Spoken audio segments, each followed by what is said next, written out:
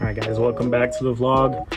This is episode 3 of the S2000 build series, and today we have a very much needed upgrade. It's not one that has to do with the exterior of the car, which I understand we should probably be focusing on. I do have the hood pins, that's probably going to be the next vlog, but this is one I'm just way too excited about that I think we should do first, and it involves with what's in this box. So when we bought the car, it didn't have the speakers in the door, so we had no music on the drive back. And well, I figured let's put some new speakers in, so I ordered some JVC speakers. We have them already, but while I was at it, I wasn't a big fan of the head unit that was in this car. So we decided to do a little bit of research and actually found they do make a single DIN Apple CarPlay radio that is touchscreen, and that's what we got. So that's what we're gonna go ahead and install today, so enjoy. But you can see this is a radio. Came with some off-brand, I'm not even entirely sure, but like we can turn the music all the way up and nothing plays. So yeah, let's go ahead and swap this guy out and I'll show you the new radio. So here it is. Comes with a bunch of manuals we don't need, wiring harness, and some tools. But this is what it looks like. So it's pretty neat because it's gonna actually fit perfect. As you can tell, S2000s don't really have a whole lot of room for a double DIN. So I'm super stoked to see that they actually sell one that's a single DIN, and that should fit right in there. All right, once you get to this point, what you gotta do is grab either a small flathead or a plastic trim removal tool and start prying these vents out. And that's gonna come all the way out and expose the screws that we need to take out. So we have 2 on that side and 2 over here. So once those 4 screws comes out, this whole thing will slide right out. And let's hope it's not a mess of wiring back there. All right, now that we got those 4 screws out, this will just slide right out. You can see back here, looks like everything was done decently, thankfully. So that's gonna be fun to wire in the new one. So now we're gonna go ahead and unclip this guy. And just like that, we have the old head unit out. Set that down, and let's see how the new one's gonna fit.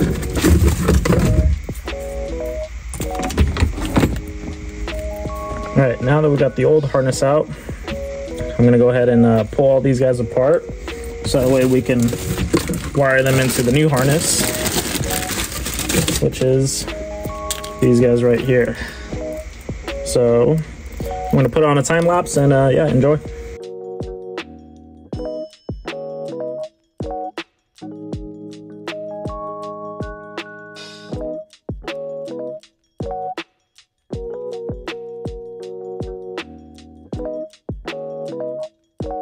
All right, we got everything hooked up. Hopefully I can get the camera to focus well, but this is what it looks like. We turn it on. The boot screen takes a minute to come up. It takes a minute to load, but again, this was a very inexpensive radio. There we go. The interface on it is actually pretty nice. It feels pretty high quality, even though it was on sale. We actually got this on Amazon for, I think, was $68. It had a $30 off coupon and it was already 15% off. So let's see. This is what it looks like once it's loaded up. We have our apps right here. It feels pretty good. The touchscreen honestly feels pretty smooth. It has Bluetooth. So we have themes. We can change the theme on it. There we go. Apparently for that we got to hook it up to the internet, so we'll set that up later. See what else they have in here. You have a Facebook app, so you can have Facebook on your radio. You got the Waze app. You got YouTube. You got your maps, the Play Store, Spotify. So yeah, it's honestly, for what we paid, it was pretty sweet. So let's go ahead and finish the install and see how it sounds like. While I was doing the setup, I realized it's not going to hook up to Wi-Fi unless you hook up the 4G antenna is what it's called. It's the GPS antenna. It hooks up right there on the top side, and then we'll find somewhere in here to tuck it in. But we can see we have our Wi-Fi right here. I'll just have to put in my password and should be set to go. So the head unit does come with these little brackets. It has one of these as well that comes over it for those radios that are pushed and clipped in. For the S2000, since it has the holes right here, then you are going to need these brackets. So to get access to the holes to screw these into, you actually need to take this guy completely off. We're not going to be using that. And then from there, we'll have the brackets installed to mount them to the holes right there. So let's get this put in and let's see how it looks. All right, we have it fully mounted now. The brackets it came with are a little bit too tall. So what you have to do, you have to cut out the plastic piece that goes on top here. And then I cut a slit into this plastic to bend upwards just to be able to get that guy in. But other than that, it's fully mounted. Let's see if we can get the plastic trim back on. That is the hope, that we can make it look as factory as possible. So taking a look, it's not gonna fit with the factory trim. So what we're gonna have to do is we're gonna have to trim out these tabs here, down along this way, as well as up here, just to give it the little bit of clearance it needs to be able to fit. So let's go ahead and do that now. All right, once it's all trimmed out, you can see I had to section off a ton up here on the sides as well as on the bottom. But it fits pretty good once you do all that. But yeah, let's see if we can get the door itself to fit. I think that might be a little bit too much though. We'll see. Yeah, the door itself won't fit, so we'll just have to run it without the radio door, which I don't mind. I kind of prefer it that way. So that way I don't have to mess with that when I'm trying to mess with the radio.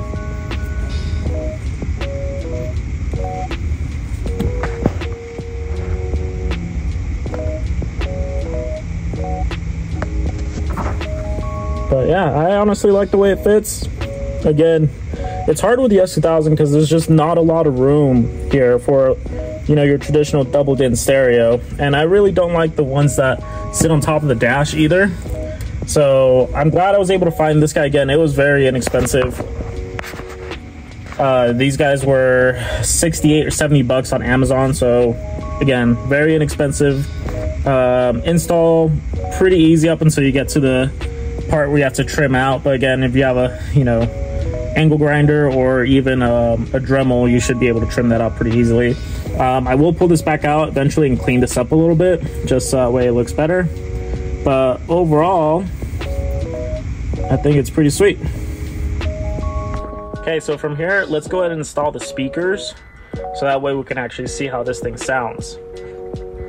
As you can see, my S2000 came with no speakers and some janky wiring that we're gonna have to, you know, fix, but that's okay, because today we're gonna get that fixed and, you know, see what the radio actually sounds like in this thing.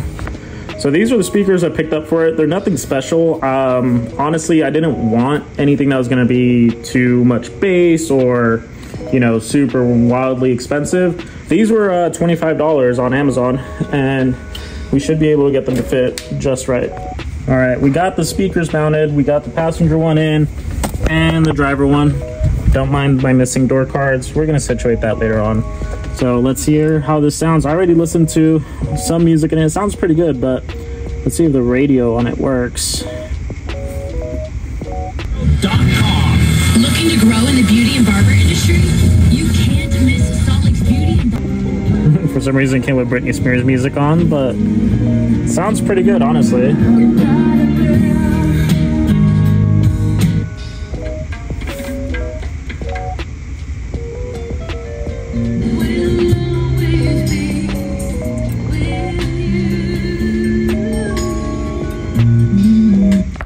But yeah, that's one way you can bring your S2000 to a little bit more of a modern feel with it. So this is again an Android head unit. I got to figure out how the Apple CarPlay works. I know it said it had Apple CarPlay and wireless Apple CarPlay. All right, we were actually able to get the Apple CarPlay figured out. This is actually pretty sweet. So right there you have all my Spotify stuff. Here's all the navigation stuff. So honestly, it looks pretty sweet and it flows really well. So let's go back to the home page.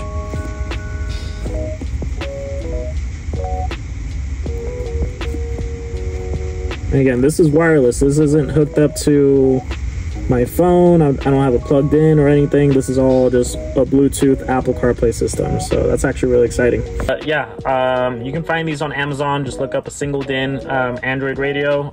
If anything, I'll link it in the description as well, so you can go pick one up yourself. They're on sale right now for like $70, and honestly, I think it's a great upgrade, especially coming from this old head unit that honestly probably worked fine, but I wanted something that was a little bit more modern, and I'm really happy with how this came out. But if you've made it this far into the video, I think it's time to give you guys a sneak preview of the new paint color. Now, I'm not actually quite certain that I'm gonna commit to this color. I really like how it looks, but I'm not sure if it's the right color for the S2000. So you guys tell me, comment down below and tell me what you think of this color. If you like it, then yeah, let's go with it. If not, then I'll probably do something different. So this is it. This one's called Dark Magenta Pearl. So it looks way different in paint form. This is just some leftover I had when I was doing the spray out cards. I'll show you what it looks like on the actual spray out cards. Let's put it up against the sun. But yeah, don't mind the massive drip I have on there. I was laying it on pretty thick. But yeah, this is what the color is supposed to look like without any clear coat. You can't really see it on the camera, but there is a lot of pearl in it, and it's a really pretty color. But again, I'm not entirely sure that this is very fitting for the S2000. So you guys tell me what you think. Comment down below. But yeah, that concludes today's episode. Again, it was not anything super exciting. I know we're wanting to get closer to getting the exterior all done. Again, I got to install those hood pins. That's going to be the next video. But for now, I wanted to do something that was a little bit more exciting for me. And that's having a, decent sound system. So that way, when we are cruising in it, we can actually enjoy some music. Because again, when we drove this thing back from Vegas, it had no speakers, so the radio wasn't working. And yeah, all we got to listen to was the beautiful sounds that the S2000 makes. But let me know what you guys think. Comment down below, share, subscribe, and we'll see you guys in the next one.